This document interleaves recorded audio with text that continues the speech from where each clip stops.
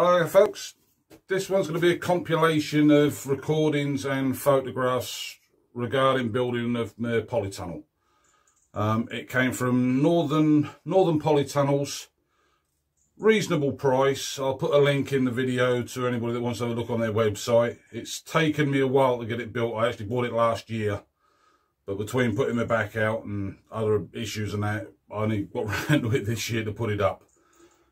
It's almost finished. There's a few final finishing touches inside it that I've got to do, but primarily it's all done. So, as I say, this is going to be little videos, a few pictures put together to sort of show the process of it. There's a few of them that, when I'm doing videos, I actually start off on one and then turn it the other way and didn't realise that it didn't flip over automatically on the video. So I think you're going to get some where you're looking at everything cockeyed.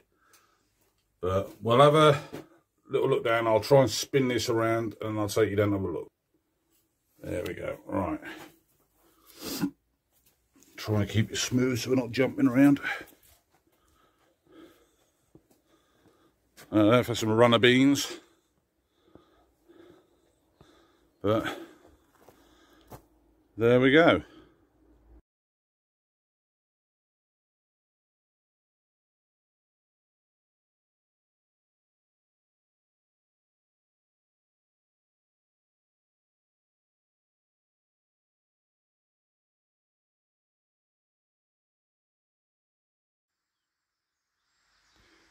That's roughly the position for the start of the polytunnel. Just got to get it lined up along the fence yet, work out the angle from the gate coming up. And it's only 14 foot wide, so it's approximately from where the tape measure is on that one to pretty much the beginning part of this pole here. That's the width of it, and then the length is starting there up to the fourth pole. So fairly decent size for a hobbyist. So right, I'll take either another video or some pictures as we get going.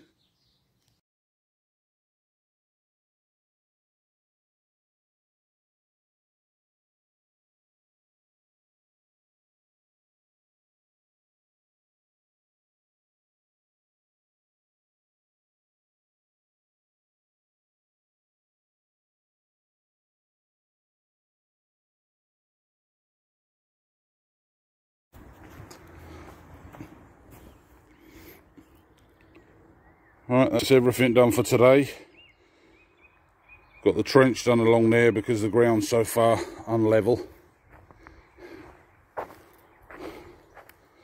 As you can see, that end is almost buried. That end's almost in the air. But by the time we grade it up, it's had to go right down in. So I'm probably going to have to do a raised bed the other side of it. Double boarding to try and lift it up a bit. But I've just got to put the scaffolding boards on the same as this side on that side tomorrow morning, and then put the main hoops over, attach the centre post and go from there. So I'll do a little update once I get to that stage.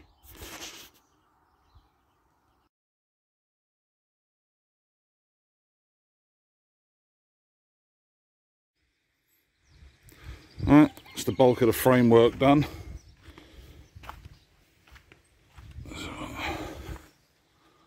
See, it's just got to be all balanced up, the brackets and that raised to the right level. And then the door frames put in. Centre tube's got to be levelled out. Doing alright. Carry on again tomorrow.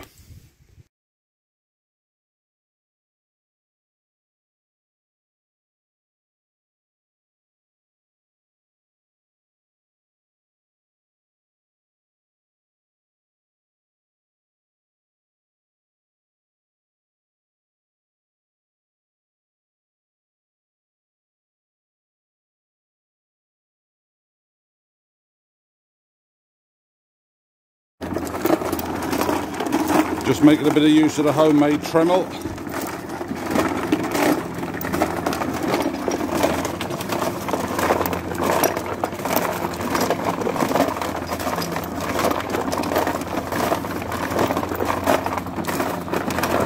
show you what it looks like at the end.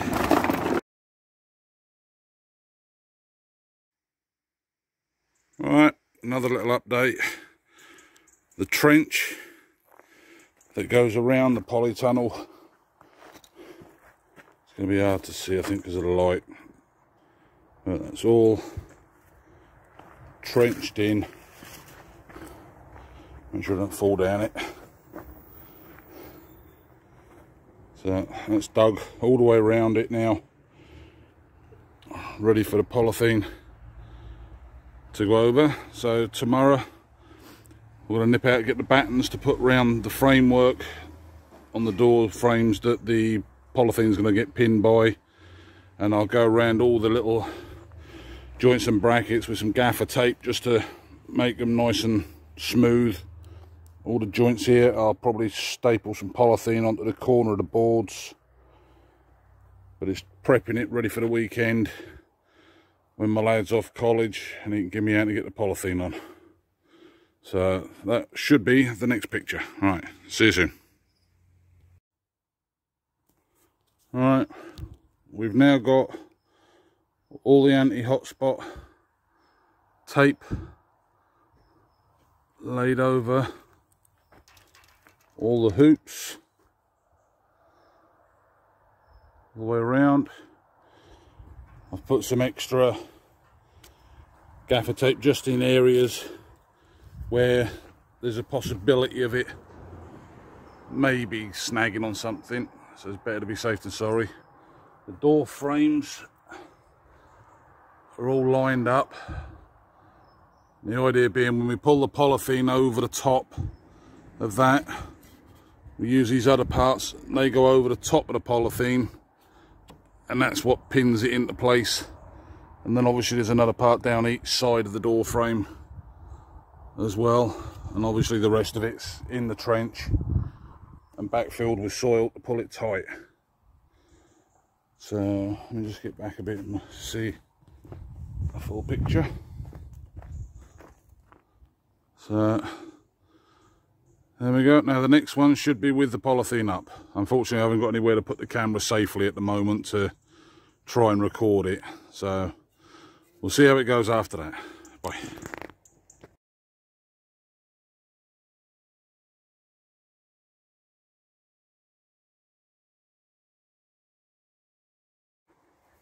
Alright, that's the polythene on. Just got to finish burying in down the sides and the ends. So it's all pinned in, nice and secure. A bit dark down that side, but just got to finish with the trench along here, filling it in.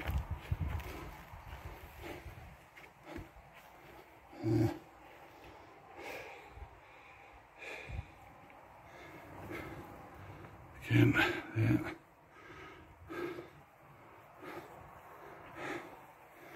Let's step in. Just turn that.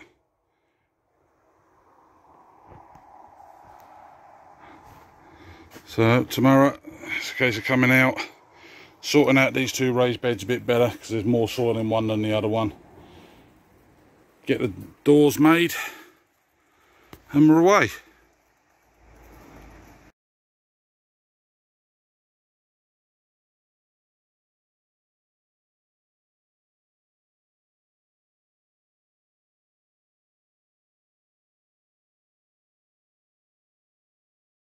So we'll have a little shifty. What I've got to do on the side here, there's going to be a footpath running down the side, but because the ground's higher up this side than it is to the actual polytunnel, you can see the shadow of the board inside, and I don't want to come higher than that, so I'll end up putting the raised bed in going this direction so that it will keep it a bit lower there, but that's to sort out. Let's have a, also this is the back door.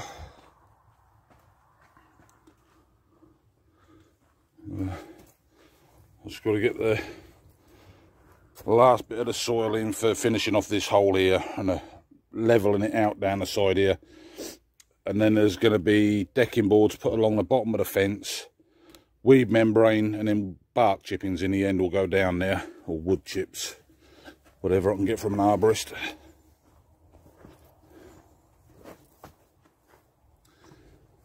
There we go, the last of the marrow's growing in there, and the delicata squash are doing well. Should be ready for harvest on them soon.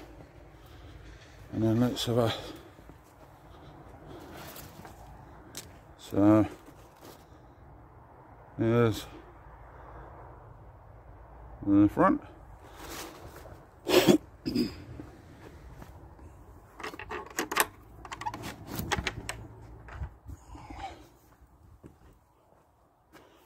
There's going to be a little post going in there with a hook and eye, or a captain's hook, or a cabin hook they call them, just to hold the door open in the wind, and then they'll do the same for when I open the gate. That'll go onto it as well. But for now we'll just lean that over there just to stop it moving. Right, I've got my chili peppers out the greenhouse into here. A bit later on I'm going to put them up, sit them on the raised bed, and then they'll be in there. But that, it's all up airtight.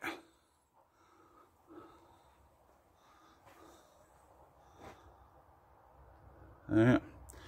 Now obviously there's still going to be a centre bed. Let me try and come back a bit further.